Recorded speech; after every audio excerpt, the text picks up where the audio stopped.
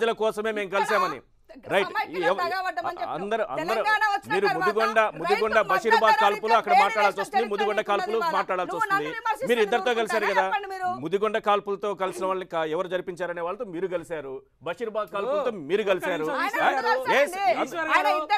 మీరు కూడా అందరితో కలిశారు. మీరు ఎవరితో కలవలేదు, అందరితో కలుస్తున్నారు, అందరూ అందరితో కలుస్తున్నారు. రైట్ ఒక నిమిషం ఆగాలి మేడం. దోచుకొని దాచుకున్నారు, తెలంగాణ వచ్చినాక కూడా దోచుకొని దాచుకున్నారు. మీ యొక్క ఆస్తులను కేసీఆర్ ప్రజలు చంప చెల్లు మర్పించే రోజు మీకు చాలా దగ్గర ఉంది. మీకు బుద్ధి జ్ఞానం రాదు. రేపు డిసెంబర్ 11 జ్ఞానం నాడు జ్ఞానం మాట్లాడేటువంటి మాటలు కావు. ఒక నిమిషం ఆగండి ఆగండి ఆగండి ఆగండి ఒక్క నిమిషం, నాది అయిపోయింది. మధ్యలో వచ్చారు మీరు, మధ్యలో మీరు వచ్చారు, నేను చెప్పేది ఏంటంటే 2009లో మేము తెలుగుదేశంతో కలిసినామని చెప్తున్నారు. 2009లో మేము తెలుగుదేశంతో కలిసినాము. తెలంగాణ కోసం ఆయన ఒప్పుకున్నాడు కాబట్టి ఆ రోజు సమైక్యవాది ఉన్నటువంటి చంద్రబాబు నాయుడు జై తెలంగాణ, మా తెలంగాణ మా ఎజెండా ఏంది, తెలంగాణ కొరకు బొంత పురుగునైనా ముద్ద పెట్టుకుంటామని చెప్పినాము. 2009లో చంద్రబాబు నాయుడు ఒప్పించినాం, 2004లో కాంగ్రెస్ని ఒప్పించినాం. మేము రాజకీయ అవసరాల కోసం కాదు, మేము తెలంగాణ కోసం కలిసినాం. ఇప్పుడు కూడా మేము బాధ్యత చెప్తా ఉన్నాం. ఇంకో మాట ఏం చెప్తా ఉన్నారు మీరు ఇప్పుడు, బాబు ఇవాళ ఓటుకు నోటు కేసులో అడ్డంగా దొరికిపోయాడు. తెలంగాణ రాష్ట్రం ఏర్పడిన తర్వాత హైకోర్టు కాకుండా అడ్డుపడ్డటువంటి వ్యక్తి నిజమా కాదా? ఇలా 10th షెడ్యూల్లో ఉన్నటువంటి ప్రాపర్టీస్ని విభజన చేయకుండా అడ్డుపడుతున్న మాట వాస్తవమా కాదా? ఇలా ఉద్యోగస్తుల విభజన చేయకుండా అడ్డుపడుతున్న మాట వాస్తవమా కాదా? నిన్నటి దాకా మోడీతోటి ఆయన ఉన్నాడు కాబట్టి ఇక్కడ ఉన్నటువంటి విభజన అంశాల మీద మీరు కొట్లాడలేదని మాట్లాడింది. విభజన అంశాలు హైకోర్టు గురించి మేము చీఫ్ జస్టిస్ ఆఫ్ ఇండియాని కలిసినాం, ప్రధానమంత్రిని కలిసినాం, లా డిపార్ట్మెంట్ని కలిసినాం. అనేక సందర్భాలలో మా పార్లమెంటు సభ్యులు పార్లమెంట్లో వాళ్ళు ప్రైవేట్ బిల్లును మూవ్ చేయడం జరిగింది. పార్లమెంటు లోపల పార్లమెంటు బయట అనేక సార్లు మాకు హైకోర్టు కావాలని చెప్పేసి మేము మాట్లాడినాము, హైకోర్టు సాధించినాము, జోనల్ వ్యవస్థను సాధించినాము. మేము నాటి నుంచి నేటి వరకు తెలంగాణ ఎజెండా, మీ ఎజెండా ఏంది? మీకు ఎంతసేపు ఉన్న రాజకీయం.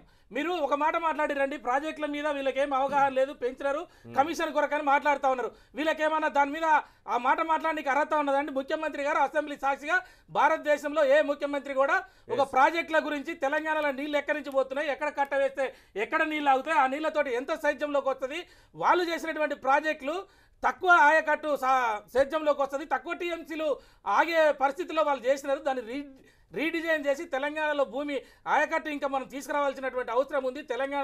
తెలంగాణ సమస్య రైతు సమస్య, నీళ్ళ సమస్య కాబట్టి ఆ రీడిజైన్ని పెంచి టీఎంసీలు ఎక్కువ స్టోరేజ్ కావటానికి పెంచేసి ఎక్కువ ఆయకట్టుని సేద్యంలోకి తీసుకురావడానికి మేము కాళేశ్వరం ప్రాజెక్టుని రీడిజైన్ చేసినాం. అక్కడ ఉన్నటువంటి తిరుపతిలో సీతారామ ప్రాజెక్టుని తీసుకొచ్చాం. ఇక్కడ ఉన్నటువంటి పాలమూరు రంగారెడ్డి. అయితే అసెంబ్లీలో మేము దీని గురించి మాట్లాడి పవర్ పాయింట్ ప్రజెంటేషన్ ముఖ్యమంత్రి గారు ఇస్తుంటే ఏమాత్రం ఇంకిత జ్ఞానం లేకుండా, అవగాహన లేకుండా, నీ తెలంగాణ సమస్యల మీద ఏ రోజు కూడా వీళ్ళు ఒక పుస్తకం చదివిన వాళ్ళు కాదు, ఒక మాట మాట్లాడిన వాళ్ళు కాదు, ఒక ధర్నా చేసిన వాళ్ళు కాదు. ఒక ప్రతిపక్ష నాయకుడిగా ఉండి ఆ అసెంబ్లీలో మేము ఏమైనా తప్పు చేస్తే నిలబడి, అయ్యా ఇట్లా కాదు, ఇక్కడ ఇట్లా కడితే ఎక్కువ నీళ్లు నిలుస్తాయి, మీరు తక్కువ చేస్తున్నారు, ఇక్కడ కట్టండి అక్కడ కట్టండి అని ఏ రాజకీయ నాయకుడు కూడా మాట్లాడకుండా సిగ్గు లేకుండా అక్కడి నుంచి పారిపోయినటువంటి ప్రతిపక్ష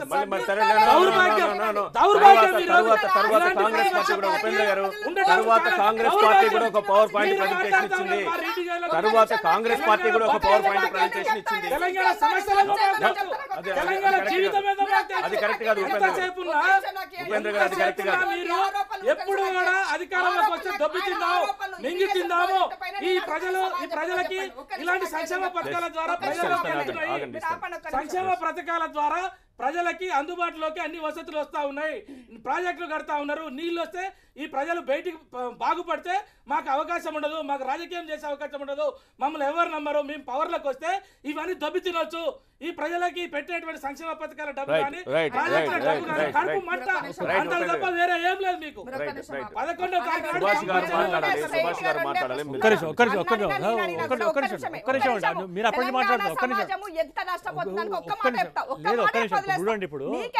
11వ ఇంత ప్రేమ ఒలకబోస్తున్నారు తెలంగాణ బిడ్డల పైన. ఆసరా అనేది తెలంగాణ యొక్క ఏమంటారు చాతగానటువంటి ముసలి వాళ్ళకు ఉన్నటువంటి హక్కు. ఆసరా వయసు 65 సంవత్సరాలకు పెట్టినటువంటి దౌర్భాగ్య పరిస్థితిలో మీరు ఉన్నారు. ఆసరా ఏజ్ గతంలో 60 సంవత్సరాలు. నువ్వు ఆపుతావా?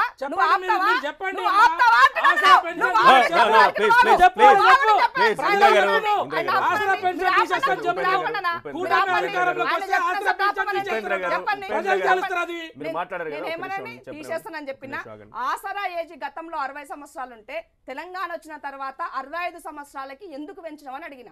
65 సంవత్సరాలకు పెంచినావు, ఇప్పుడు 65 సంవత్సరాలు ఆసరా ఉన్నది. నేను 60 సంవత్సరాలకే ఆసరా ఇచ్చిన. ఒక యాంగిల్ అయితే 61, 62, 63, 64 సంవత్సరాలు ఉన్నటువంటి 10 లక్షల మంది వృద్ధులు నష్టపోయినారు. మరి దీనికి కేంద్రం నుంచి 200 రూపాయలు 500 రూపాయలు కేంద్రం నుంచి వస్తున్నాయి. మరి ఈ పైసలు మీరు వాళ్ళకి ఎందుకేలే? నువ్వు ఇయ్యకు, 1000 రూపాయలు నేను కాదండి, కానీ వాళ్ళకి వచ్చిన డబ్బన్న వాళ్ళకి ఇవ్వాలి కదా, ఈ ఏజ్ గ్రూప్ ఉన్నటువంటి వాళ్ళకు. ఇది తెలంగాణ ప్రజలపైన నీకున్నటువంటి ప్రేమ, చిత్తశుద్ధి. తెలంగాణ రాకముందుకు ఎన్నడూ ఊర్లలో ఉన్నటువంటి వాళ్ళు ఇంటి ట్యాక్స్ కట్టలేదనా? ఇవాళ తెలంగాణ వచ్చిన తర్వాత ఇంటి ట్యాక్స్ కట్టకపోతే ఆసరా పింఛన్ ఇచ్చిన 1000 రూపాయలల్లా ఆ ట్యాక్స్ డబ్బులు కట్ చేసుకొని ఇచ్చినటువంటి వైనం నీకున్నది. ఇలా ప్రాజెక్టుల గురించి మాట్లాడుతున్నారు కదా, తుమ్మడిహట్ట దగ్గర నుంచి మన గ్రావిటీ ఉన్నటువంటి దగ్గర నీళ్లు వచ్చే అవకాశం ఉందని రిటైర్డ్ ఇంజనీర్ చనిపోయినటువంటి వ్యక్తి ఈ ప్రాజెక్టు కాస్ట్ ఇంచుమించు ఒక 25,000 కోట్లు తగ్గించవచ్చు, గ్రావిటీని వదిలేసి ఎత్తిపోతల పథకం ద్వారా చేయడం వల్ల కాస్ట్ పెరుగుతుందని ఆయన పవర్ పాయింట్ ప్రజెంటేషన్ ఇస్తే హరీష్ రావు కూడా పోయినాడు. మరి మీరు దానికి ఎందుకు సమాధానం చెప్పలేకపోయినారు? సరే, నేను రాజకీయంగా ఆరోపణ చేసిన, మరి మీరు ఎందుకు చేయలేకపోయినారు? ఒక యాంగిల్ అయితే ఇవాళ నా నీళ్లు నా నిధులు నేనే వాడుకోవాలని చెప్పిన. ఎందుకు? ఉద్యమం మొదలైందే దానికోసం. ఇవాళ ఆందోళనలో కట్టినటువంటి సింగూరు ప్రాజెక్టులో సింగూరులో ఉన్నటువంటి రైతులను ఎండబెట్టి వాళ్ళకు తాగునీరు సాగునీరు లేకుండా పక్కన ఉన్నటువంటి నిజామాబాద్ జిల్లాకు నువ్వు ఎందుకు తీసుకుపోయినావు 16 టీఎంసీల నీళ్లను?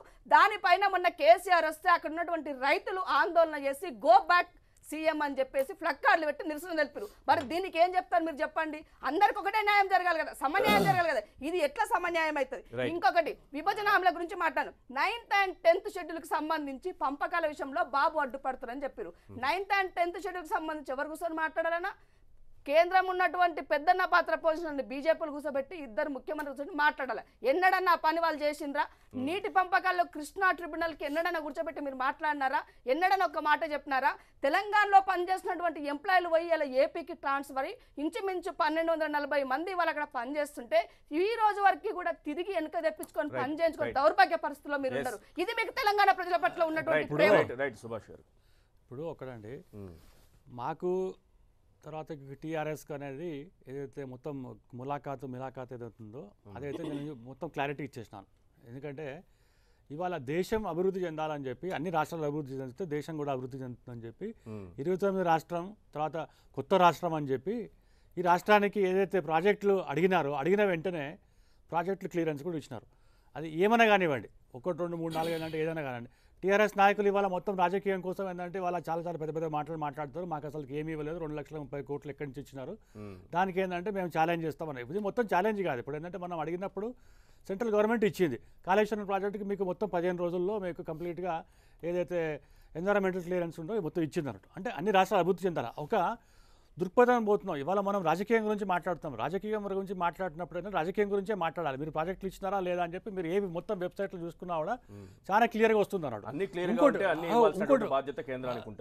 100% ఇస్తున్నారు. 100% జాతీయ హోదా ప్రకటించమని అడిగారు. 100% జాతీయ సార్. ఇప్పుడు అనుమతులు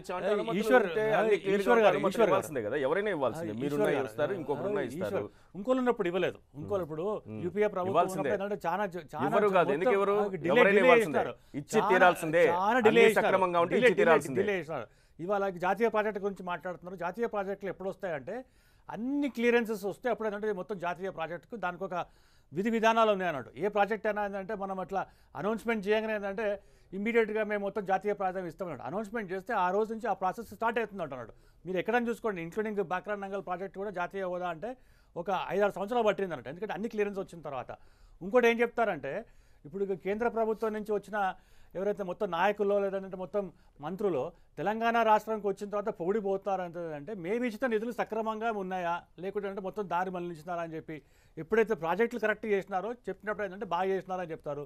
ప్రాజెక్టులు ఏంటంటే నిధులు ఏంటంటే మళ్లించినారో దాని గురించి ఏంటంటే మొట్టకాయలు వేసి కూడా పోయినారు. మొన్న ఏంటంటే హౌసింగ్ ప్రాజెక్ట్ కింద 190 కోట్లు మీరు అసలు యూటిలైజ్ చేయలేదు, మీరు యూటిలైజ్ సర్టిఫికేట్ తీసుకున్నారంటే తీసుకెళ్ళినారన్నట్టు.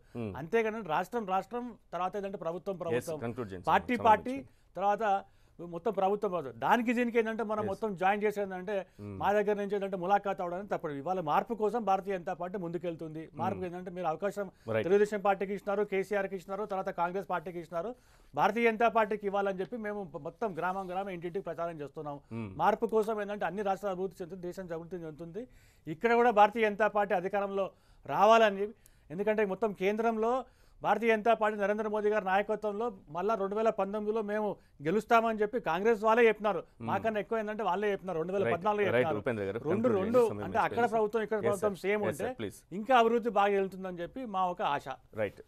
మీ ఒకటే ఈశ్వర్ గారు, మా ఎజెండా నీళ్ళ ఎజెండా. కేసీఆర్ గారు ఒక రైతు కాబట్టి తెలంగాణలో ఉన్నటువంటి రైతులకి మేము మొదటి నుంచి చెప్పేది కూడా ప్రాజెక్టులు కట్టేసి మనకు ఏదైతే 3 ప్రాజెక్టులు అనుకున్నామో భక్త రామదాస్ కావచ్చు, కాళేశ్వరం కావచ్చు, రంగారెడ్డి ఎత్తిపోతల ప్రాజెక్ట్ కావచ్చు, ఈ 3 ప్రాజెక్టులు 70% దాకా కంప్లీట్ కావడానికి వచ్చింది. ఈ ప్రాజెక్టులు కంప్లీట్ అయితే తెలంగాణలో ఉన్నటువంటి 1 కోటి ఎకరాల భూమి సాగులోకి వస్తుంది. కరెంట్ ఇచ్చినాము, రైతులకు కావాల్సినటువంటి అన్ని సౌకర్యాలు చేయాల్సిందే మా యొక్క లక్ష్యం. కాబట్టి మేము ఆ కోణంలో పోతున్నాము. విద్యార్థులు కానీ ఉద్యోగస్తులు కానీ ఆలోచించాల్సింది ఏంటంటే తెలంగాణ బతుకు మీద అవగాహన ఉన్నటువంటి వ్యక్తి కేసీఆర్ గారు. గతంలో అనేక ఆరోపణలు చేసి కేసీఆర్ గారు పోరాటం చేసేటప్పుడు ఆయన ప్రాణాలు పణంగా పెట్టి తెలంగాణ రాష్ట్రాన్ని సాధించిండు. తెలంగాణ అభివృద్ధి కూడా కేసీఆర్ గారికే తెలుసు. ఈ ప్రజాకూటంలో, దొంగ కూటంలో, ఆ కూటంలో, ఈ కూటంలో వచ్చేసి తెలంగాణ బతుకుని ఆగం చేయడానికి వాళ్ళు కుట్రలు చేస్తా ఉన్నారు. చంద్రబాబు నాయుడిని తీసుకొచ్చి తెలంగాణను అడ్డుకున్న చంద్రబాబు నాయుడు నిరంతరం తెలంగాణ మీద డే కన్నేసి వచ్చిన తర్వాత కూడా ప్రభుత్వాన్ని కూల్చాలని చెప్పేసి తెలంగాణ విఫల ప్రయోగం అని చేయాలని చూస్తున్నటువంటి చంద్రబాబు నాయుడిని ఈరోజు అంటకాగుతా ఉన్నారు. కాబట్టి వీళ్ళు వస్తున్నటువంటి వాళ్ళని ప్రజలు చాలా గమనించేసి రేపు జరగబోయేటువంటి ఎలక్షన్ లో ప్రజలు ఇప్పటికే నిర్ణయం తీసేసుకుంటారులేండి, మనం ఇక్కడ నుంచి చెప్పాల్సిన అవసరం ఏమి ఉండదు. థ్యాంక్ యూ అండి ఉపేంద్ర గారు చర్చలో పాల్గొన్నందుకు. ఎన్వి సుభాష్ గారు అలాగే ఇందిరా శోభన్ గారు థ్యాంక్ యూ అండి చర్చలో పాల్గొన్నందుకు. ఇప్పటివరకు హాట్ డిబేట్ చూసాము. సరదాకి